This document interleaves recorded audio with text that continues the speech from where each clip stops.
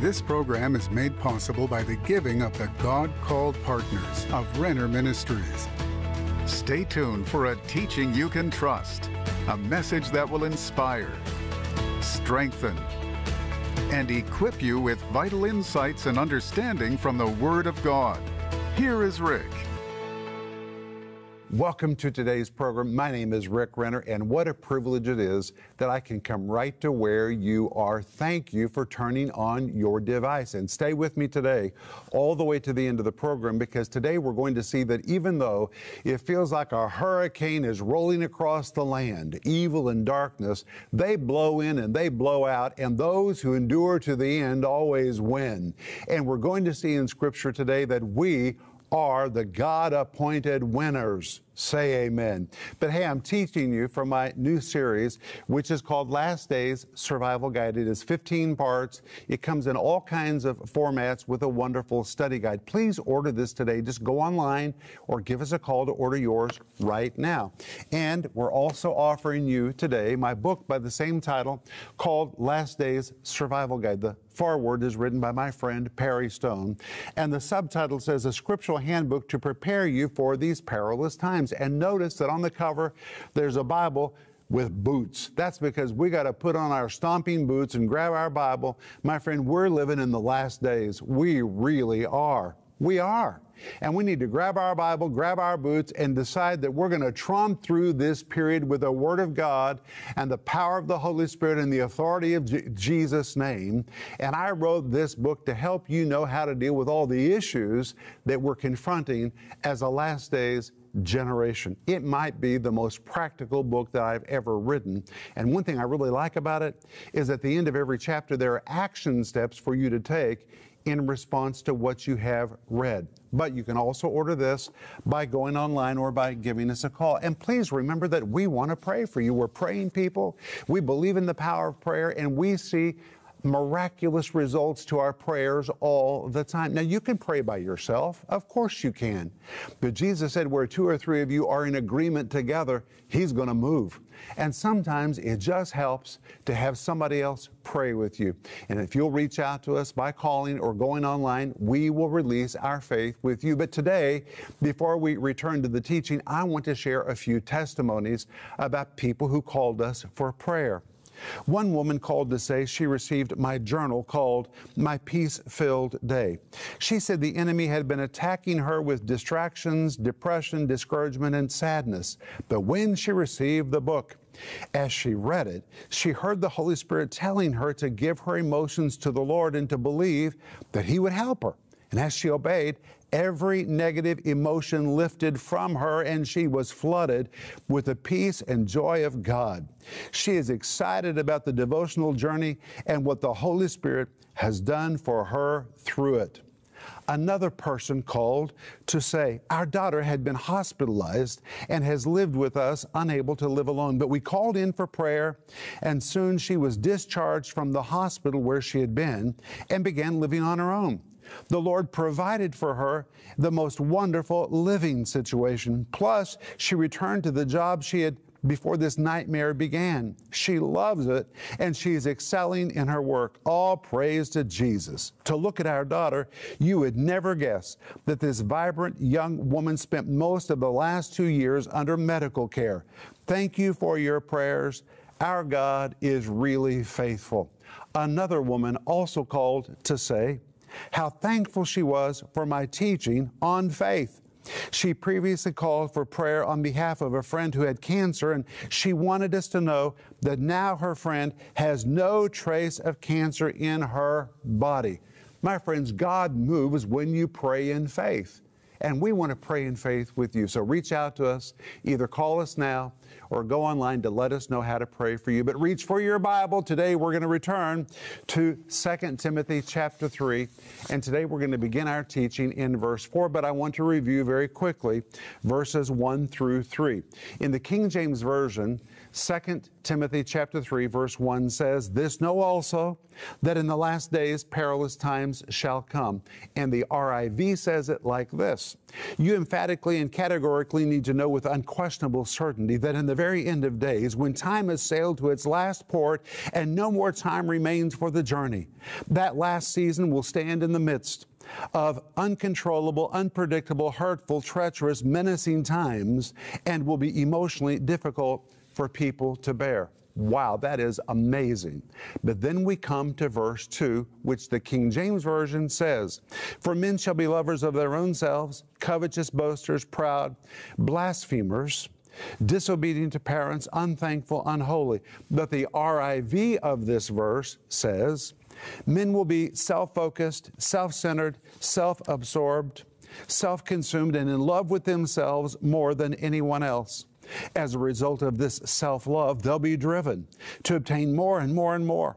These boasters are so committed to their own agenda that they're willing to exaggerate, overstate the facts, stretch the truth, embellish a story, and even lie if it will get them the position, advantage, or goal they desire. They are arrogant, haughty, impudent, snooty, and insolent. They disdain, mock, slander, and speak ill of anyone who stands in the way of their ideology, and they freely use foul language." And in this climate, parents will no longer be able to persuade, control, lead, or exercise authority over their own children. And although people were once thankful and appreciative, people will generally become void of gratitude and will be unappreciative of everything. Impurity will seep into society and cause it to become impure, ill-mannered, unclean, indecent, coarse, vulgar, offensive, crude, lewd, and rude. That is a very good interpretation of 2 Timothy chapter 3 and verse 2. But then we go to the King James Version of verse 3, which says, "Men will be without natural affection, truce breakers, false accusers, incontinent, fierce, despisers of those that are good." But the RIV of this verse says it like this: "Love for and commitment to family will disintegrate. Divorce will become epidemic, with irreconcilable differences being a major factor in tearing families apart. Every imaginable type of covenant will be regularly violated, and the court system will be overwhelmed as people go overboard suing and being sued. People will generally lose the ability to say no and will be unable to control their instincts in nearly every area of life. People will become savage, and it will eventually feel like there are no laws to protect the innocent." Ay, ay, ay. My friends, that sounds like the day that we're living in right now, and it is, because we're living at the end of the age. And the Bible says if you see all these things, and if you feel like you're surrounded by them on every side, welcome to the end of the age. Tag, you're it. You've been called to live in the end of the age. But God does not give us these things to scare us, but to prepare us. He wants us to know what's coming, so we'll get ready for it and will be strong enough to resist all of these temptations. But today we're going to continue in verse 4. And in the King James Version, verse 4 says, "People will be traitors, heady, high-minded, lovers of pleasure more than lovers of God." Now, there's a lot in that verse, and I cannot unpack that entire verse in a single program, but we're going to begin with the first three words, which say traitors, heady, and high-minded. And if it's all right with you, we're going to return to the whiteboard. And by the way, thank you for letting me know that you've been enjoying the whiteboard. Let's go. Well, at the whiteboard, we look at chapter 3, verse 4, traitors, heady, high-minded, which in Greek looks like this. The word traitors is the word prodotai. The word heady is the word propates. And high-minded is the word tetuphomenoi. And these words are really, really important. The word prodotai really means unfaithful friends or fair weather friends. Now, I'm going to go through these with you one by one. The second word, propates, describes people that are given to recklessness and to violence. And the word tetuphomenoi is from the Greek word to fuo, which is where we get the word for a typhoon. Now, that is amazing, because it tells us at the end of the age, we're going to look up It's going to feel like spiritually and morally and ethically the skies are turning dark. It's like a typhoon is rolling in from the sea, and it's a signal that we need to batten the hatches and get ready because this thing is really coming. But the good news is, just like storms blow in, they also blow out. This is not forever. But I want us to look at all three of these words one by one. And let's begin with the first word, which in the King James Version is translated as the word traitors, which I would really translate as fair weather friends. It is a word which describes one who is a traitor to an oath, one who betrays or abandons a friend, a lack of commitment to oaths or to relationships, or one who is treacherous in the context of an oath or a relationship, or again, a fair-weathered friend. And here we find, by the Holy Spirit using this word traitors, a very specific Greek word, He's warning us that in the very end of the last days, there will be a lack of commitment to relationships. In fact, it will proliferate in society in mass, and friendships will not be what they once were. These traitors are likely people who seem to be friends as long as things are good. But the moment the relationship hits a bump or a problem is encountered along the way, they break their oath of friendship. In this sense, they're unfaithful to keep an oath. In fact, they're faithful to keep an oath only as long as they don't have any inconveniences, or if the relationship doesn't cost them more than they planned when they first made their commitment. Thus, the oath was on shaky soil even when it was first made, and it shows the lack of commitment to relationships that will come to exist in mass in the last of the last days. And this Greek word really demonstrates the lack of commitment and the shallowness of relationships that will develop between individuals at the end of the age. Maybe you have discovered that people you thought would really be friends to the end were not faithful. Well, this word describes that. Just make sure that you don't become one of them. You don't become one of them that's called a traitor. Instead, you need to dig in your heels and be faithful to your friends. Because at the end of the age, a lot of people are going to be unfaithful. They're just going to be fair weather friends. If you've personally been disappointed or hurt by shallow relationships, it's time for you to ask the Holy Spirit to heal your heart. And my friends, He is a healer, and He is on standby right now to heal your heart and get you in shape so you can begin to develop some really strong relationships that will last to the end of your life or to the end of this age or until the rapture of the church. Say amen. But if you feel that you've been disappointed by relationships, we'll just say welcome to the end of the age, because it's one of the signs that we've sailed to the last port and not much more time remains for the journey. But then the verse goes on and says people will become heady. The word heady is the word propates. You say, well, what in the world does the word heady really mean? This is a word that depicts people that are wholly given to violence, who enjoy violence, and who become known for their violent, reckless, rash, emotional intemperance. And the Holy Spirit here really is prophesying of a time to come right now when people will be given to violence and be unable to control their tempers. We've already seen in a previous program that today the hottest selling tickets in the cinema are movies filled with violence and brutality. People have developed a thirst for blood and violence in entertainment. And my friend, if Jesus tarries and future historians look back on our time, I want to ask you, what will they say about us? You know, I told you that I took my sons, Denise and I took them to Rome once to see the Colosseum, and we said to them, this is the place where gladiators fought gladiators and animals ate human beings, and the people cheered and shouted and stomped with glee when they saw the splattering of blood. It seems so brutal to us. But what will people say when they look at us? And when they look at the kind of movies that we watched and the music that we listened to and the things which we found to be enjoyable entertainment, what will they say about us? My friends, we need to be very careful what we're seeing and what we're listening to, and remember that our souls are very, very precious. And in light of these things, I need to ask you a question. Since we're living at the end of the age, and we don't want to fall victim to all these things, and remember, violence desensitizes your soul and your spirit. So I need to ask you, if you took an honest look at your media cabinet or all the files in your computer, in your digital devices of movies, television programs, songs, and all those things, how many of you think Jesus would be willing to watch or listen to those things with you? Would he sit down and say, that's a good movie?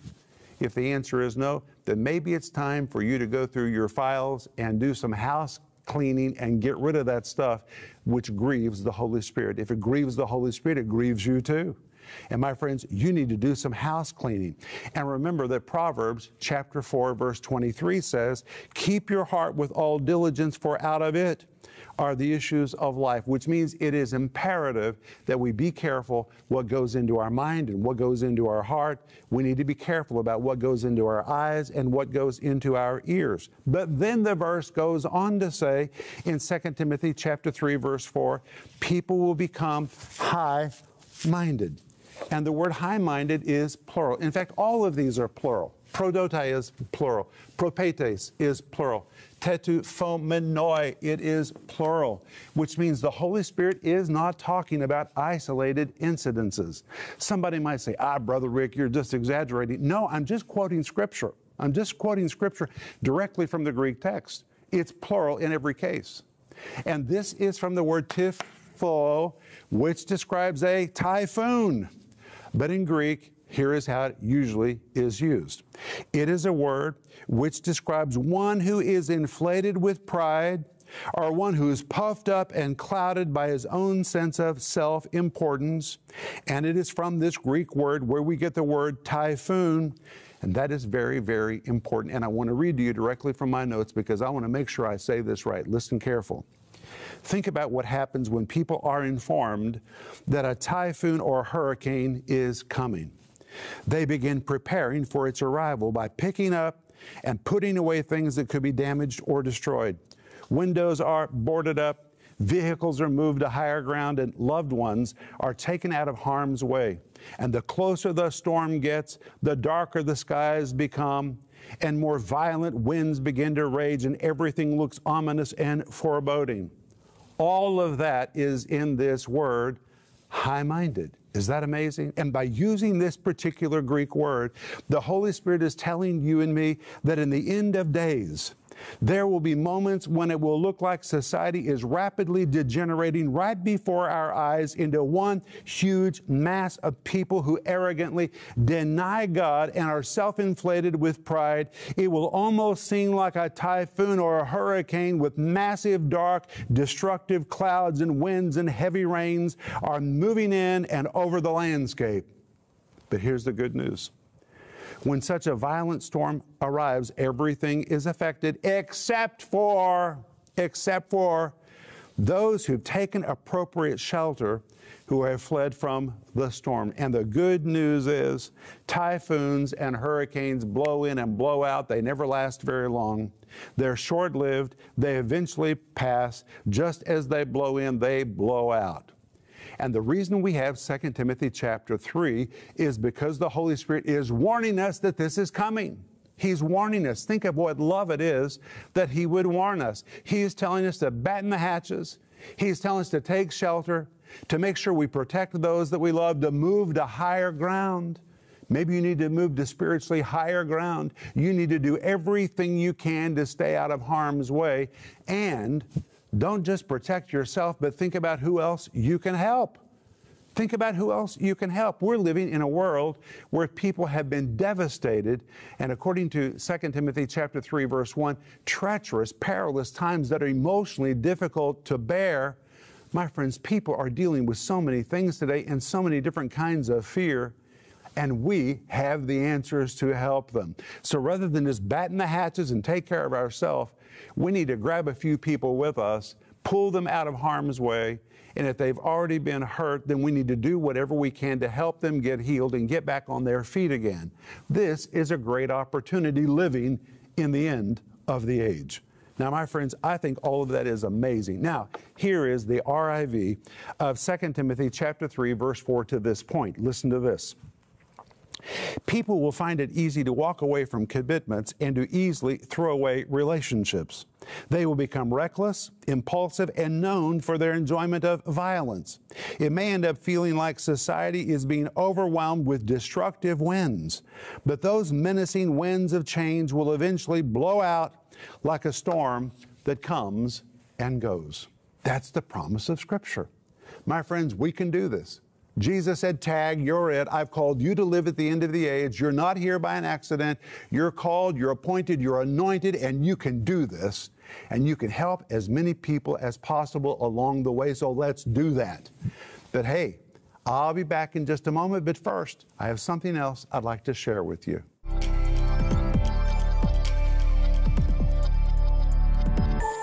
Someone asked the question, how much should I pray in tongues? Well, let's go to 1 Corinthians chapter 14, verse 18 to see what the Apostle Paul said about praying in tongues. And in this verse, he said, I thank my God, I speak with tongues more than ye all. And he was speaking to the Corinthians who were known for speaking in tongues. He said, I speak in tongues more than all of you put together. But why did Paul speak so much in other tongues? And the answer is found in 1 Corinthians chapter 14, verse 4, where Paul writes, he that speaks in an unknown tongue edifies himself. And that word edify is an architectural term, which means to knock out the walls, make the room bigger, increase your capacity. And Paul is literally saying that when you pray in tongues, it increases your spiritual capacity to receive more and more and more. And my friends, as long as you're praying in tongues, you're going to be increasing your spiritual capacity. So it's not ever possible to pray in tongues too much. What are the signs that we are living in the last days? How do we survive the crazy times we are living in right now? In this 15-part series, Rick Renner dives into the Greek New Testament to show you how to navigate these stormy end-time waters. Join Rick at the whiteboard as he visually opens key secrets to clearly show what the Bible says about the crazy times we are living in. Rick will teach you what the word perilous means, how society is prophesied to go berserk on many levels at the end of the age, how the legal, educational, and entertainment systems will become armed against the righteous, how to navigate this end-time storm. This is a series you'll want to share with others, and it is available in digital or physical formats starting at just $24. In addition to this 15-part teaching series, you can also order Rick's book, Last Days Survival Guide, a scriptural handbook to prepare you for these perilous times. This book will show you how to protect your family, your children, and your grandchildren from the evil being spread through media, education, Hollywood, and the courts. With the help provided in Last Days Survival Guide, you will learn how to walk in victory regardless of what is going on in the world around you. Today, we're offering this incredible book to you for just $27. Don't miss this powerful offer. Order the bundle of the series, Last Days Survival Guide, and the companion book, Last Days Survival Guide, a scriptural handbook to prepare you for these perilous times. Call the number on your screen or visit Renner.org to order. Call or go online now. Hey friends, this is Rick Renner, and I'm so excited that today I can come to you from our Tulsa, Oklahoma headquarters building, and I'm standing in the production department where we produce so many resources for people who live all over the ends of the earth that reach out to us for teaching that they can trust. And I know that's the call of God on our life. Proverbs 10:21 says, the lips of the righteous feed many, and our job is to feed many the wonderful Word of God. And right now, we're wanting to retire the debt on this building so it frees up funds so we can take the Bible to further places across the world. If you're part of the giving team, thank you. And if not, please pray about becoming a part of our giving team so we can take the transforming truths of God's Word to people all around the world. And together we'll retire the debt on this building, and it will free up finances so we can reach those that are crying out for answers from God's Word.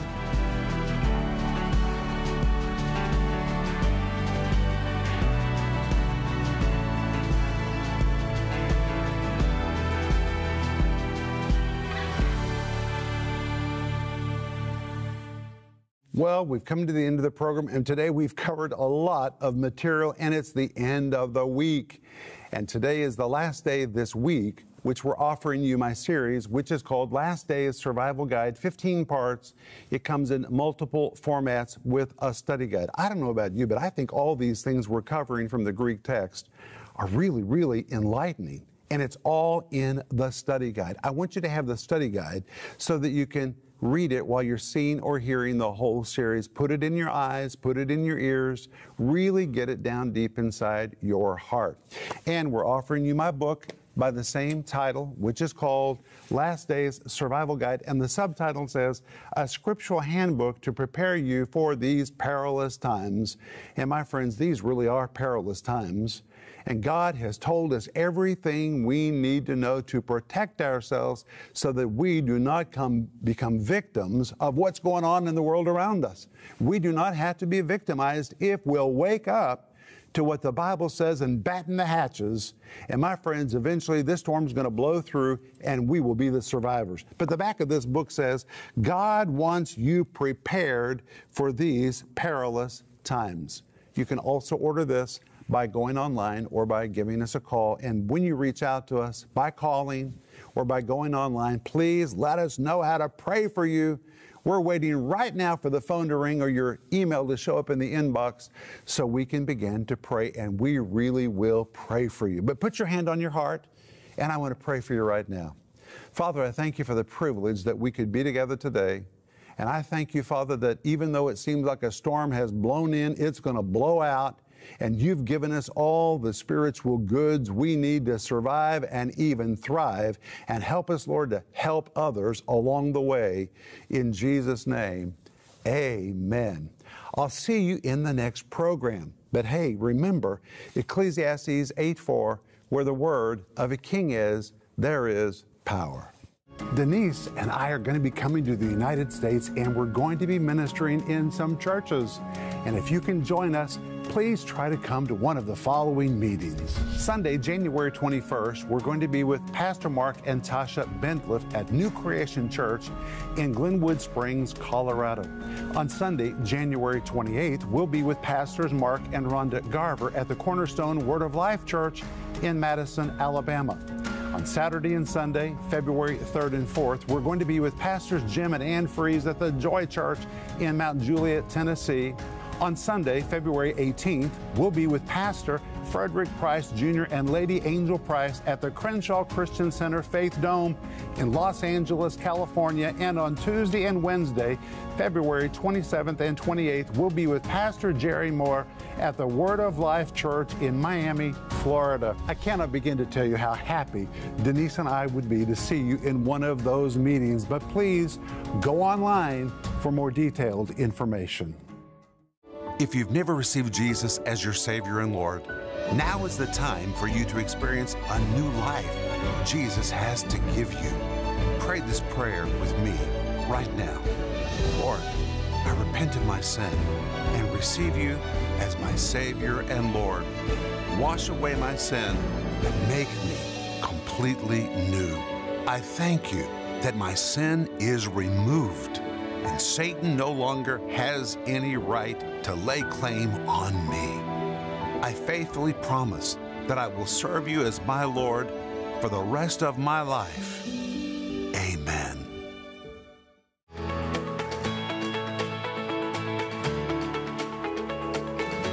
This program was made possible by the giving of the God-called partners of Renner Ministries.